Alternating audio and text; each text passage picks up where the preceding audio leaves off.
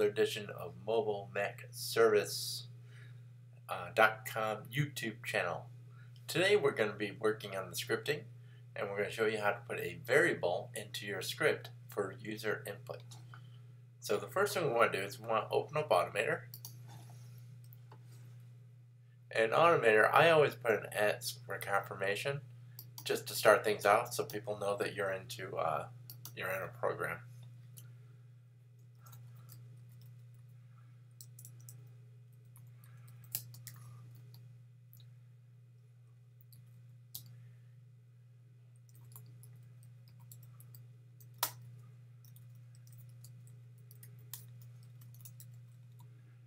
Okay, that's the first thing we do. And the next thing we're going to do is we're going to ask for text. We're going to pop that in here. Turn the server you wish to test. Example yahoo.com. And the next thing we're going to do is we're going to scroll down to run shell script.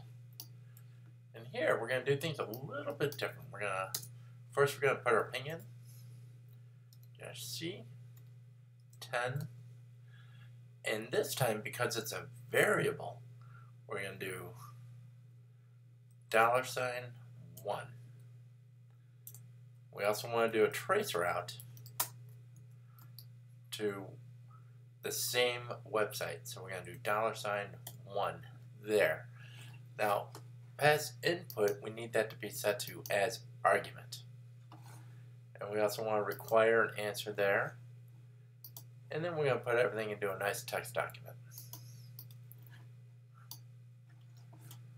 Okay, so let's go ahead and run and let's see what happens.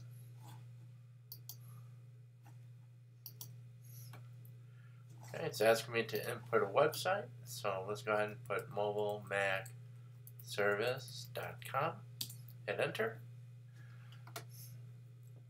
and now it's running through its tests.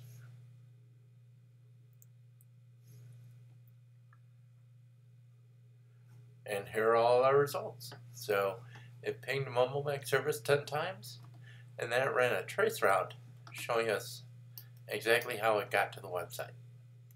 And that's how you put a variable into a script using Automator. If you do not use Automator, you have to actually define a variable. And that we'll be covering in a new lesson coming up later this week. I hope this tip is helpful. Thank you very much for watching.